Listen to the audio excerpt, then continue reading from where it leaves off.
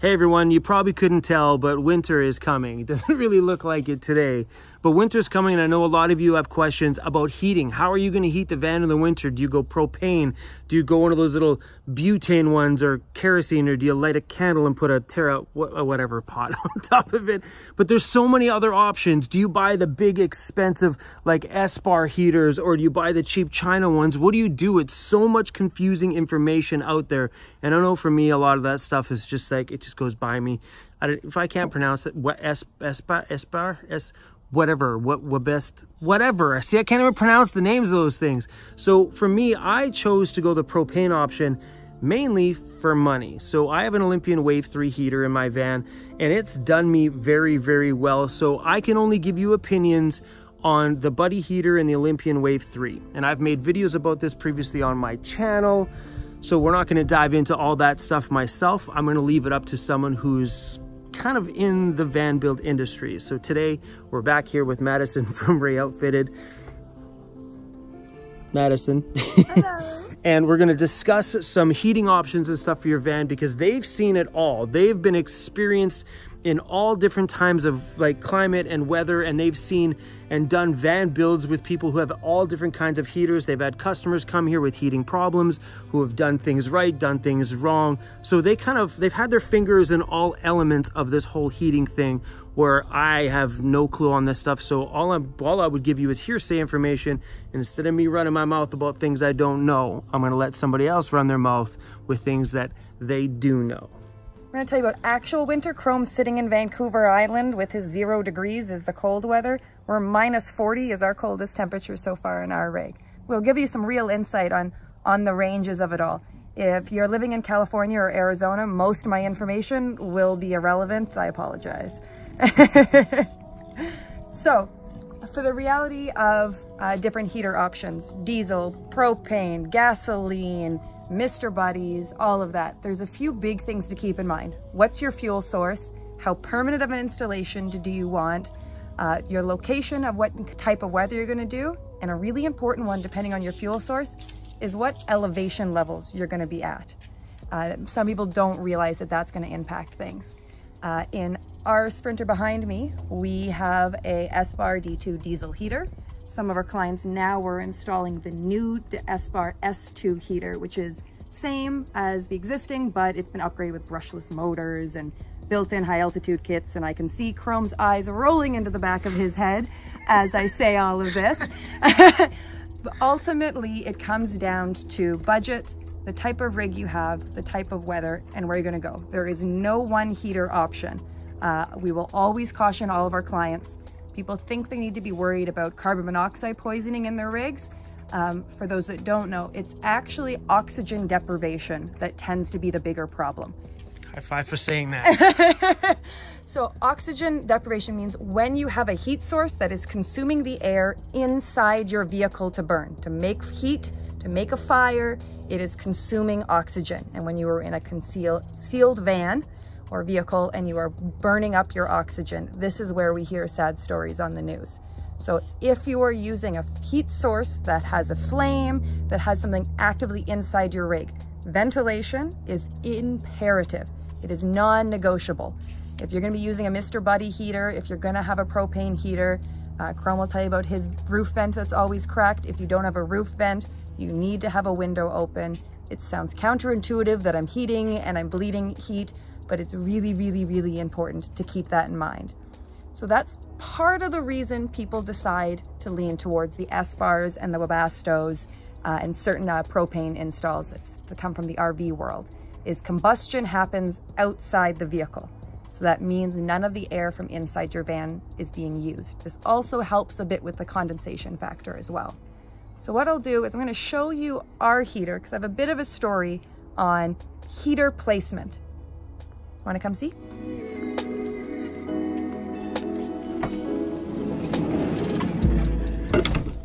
So when you talk about S-Bars or Webasto's in vans, if you've seen a van tour, the most common place you'll see them installed is right here under the seat.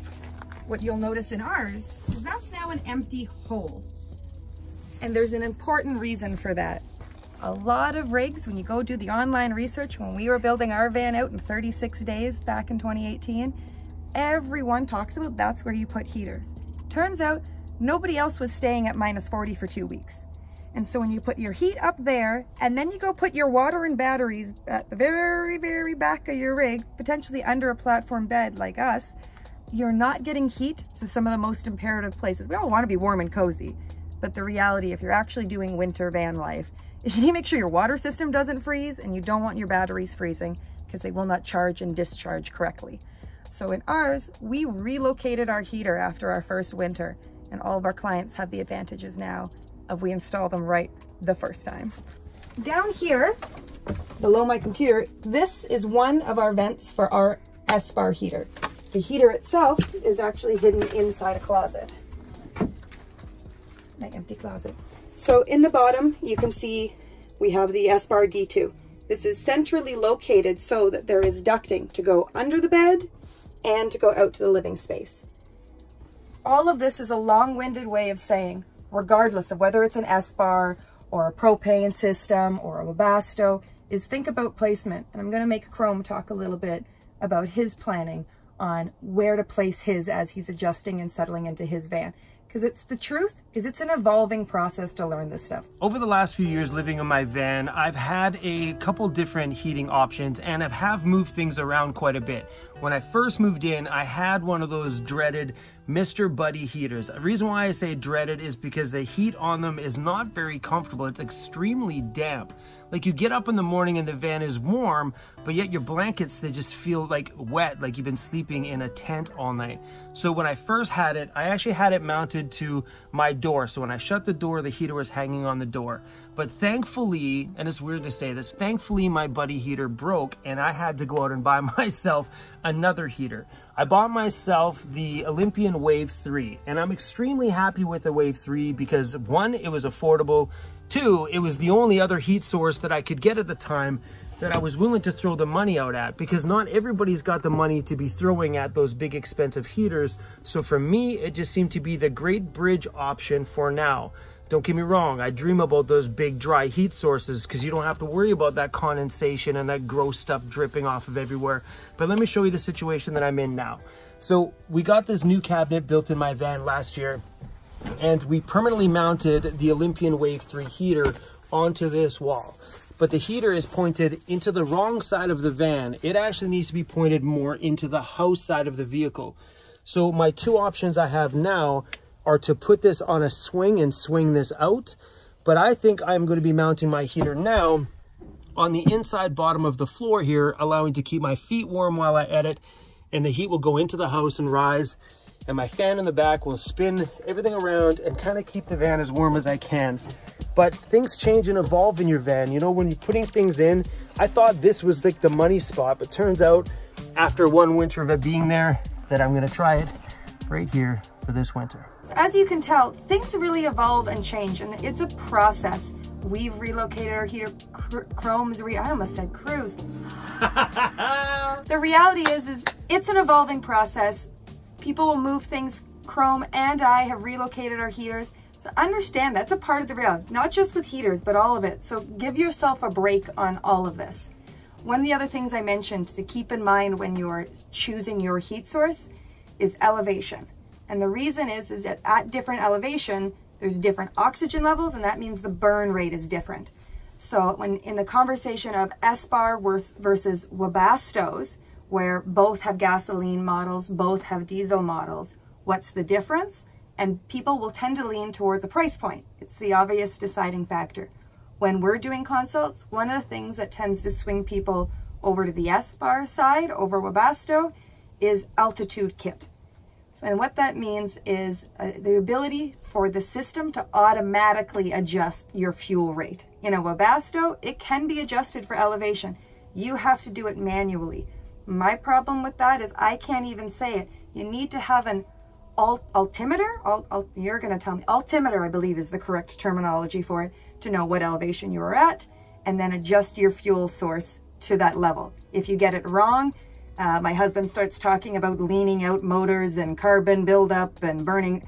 It's not good. It's annoying. And so S-bars have an altitude kit, and it's automatic. So we have one inside, tucked inside this closet, and it means when I'm out in Vancouver, I'm in the Rockies, I'm in Arizona, where you can do one drive and swing, I think it's 9,000 feet of elevation in a couple hours. We're not needing to keep track of what elevation we are. For us, that was really, really important. Luckily for propane systems, you don't have some of those same adjustments.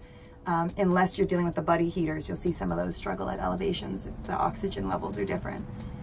Ultimately, all of this is a process. There isn't one right answer. There are lots of options and ways to go about this. And if you can give yourself time to figure out what one works for you, as much as Chrome came to the conclusion that the Mr. Buddy was wrong, it's way better to start on the lower end and make adjustments upwards, then go spend the $4,000, $5,000, $6,000 some people spend on heating systems. I haven't even touched on in the heated floors on how much those cost. If you're not wanting to get into that, or you don't need to get into that, that is money way better spent elsewhere. If you are looking for that, you should call us. The last little thing I do want to emphasize, we talked about ventilation and why you want to have that. The other one is circulation. And so we have the same fan. Chrome fell in love with our fan. I'll take credit. Chrome fell in love because we had one. Not him, us. These fans, you think about fans being really important for when it's hot out. They're arguably more important when it's cold. This stirs the air. This helps you reduce your hot spots and your cold spots. And it can feel a lot nicer in the van. So for us, ventilation and circulation are really important. And take time to decide on your placement. Just because for S-bars and Webasto's, everyone puts them under their passenger seat, doesn't mean that's right for you. Just because every Sprinter owner puts an S-bar in, doesn't mean you have to. And for everyone with a gasoline vehicle that's now wondering, I've talked all about S-bars, you can install dedicated fuel tanks into your rig. So for ProMasters and Transits, we build separate diesel tanks, and that's only for your heater. Ultimately, my whole message is there are options, there are ways to go about this. Do your research, take your time, and feel free to ask questions. Have a good one, guys. I think Madison knocked this video right out of the park today. It's pretty great to sit down with a professional van builder and hear them say that starting off simple and starting off slow is exactly how you're supposed to start this lifestyle. Instead of making all these big expensive mistakes because you don't know yet. You don't know what it's like to live in a space this small. So if you can only afford $100 right now and buying yourself a Mr. Buddy heater is where you're gonna start, then that's where you're gonna start. Much like Madison said, it's better to start there and upgrade as you evolve, because you will evolve. Once you stop paying rent, you're gonna have a bigger smile on your face, you're gonna have more money kicking around, and at that point, you can trade in your $100 Mr. Buddy heater. You can donate it to another van dweller that may need some starting heat, and then you can evolve your van and upgrade to a heavier heat source at that time. Hey guys, that's where I started. I started with the Mr. Buddy, now I got a Wave 3, and who knows what's next for me. Maybe it's an S-bar.